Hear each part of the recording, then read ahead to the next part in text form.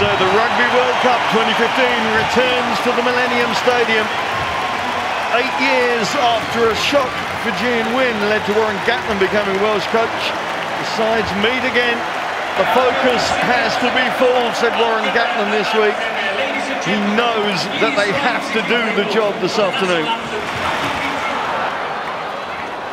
We go again, and these forwards sensing opportunity earlier on here around the fringe. Don't want to release the ball at the moment.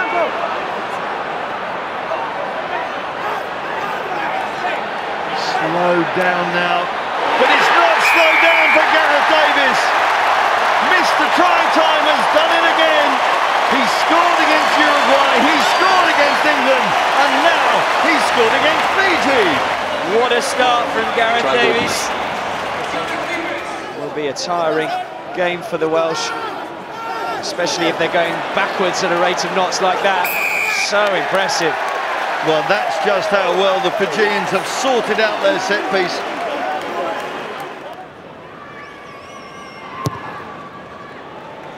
Pulls it, squeezes it inside the post and takes the 3 points. And that is a fine start from Fiji's young fly half. Kanatale struggling to pull his man down. Great hands from Biggar. Here's an opportunity. Tyler Morgan has his head over the line, but not the ball. Scott Baldwin does though. Time off.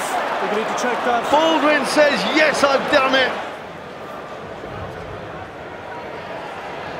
That looks good enough for me. There is no reason why you can't award the try. Second try is given for Wales. It's lucky 13 for Scott Baldwin. Back to Jordan. The Giants there. Tuma again, showing that leg drive and power and pace. And the warning bells ringing in the Welsh camp right now as Fiji flood forward. The offload is there. Goneva goes over. Started with this drop. Tuma. It's the mismatch again in the front row.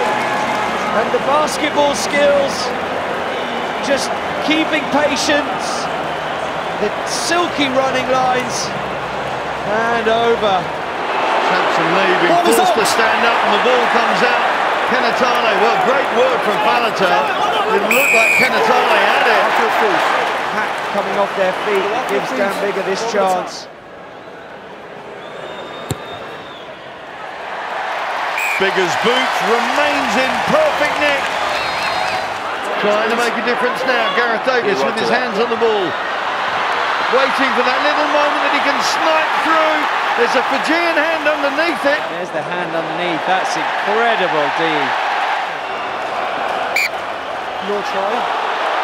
Natami Talai take a bow. And they now can look forward to their last game against Australia here in 9 days' time. What a performance from the Red Dragons.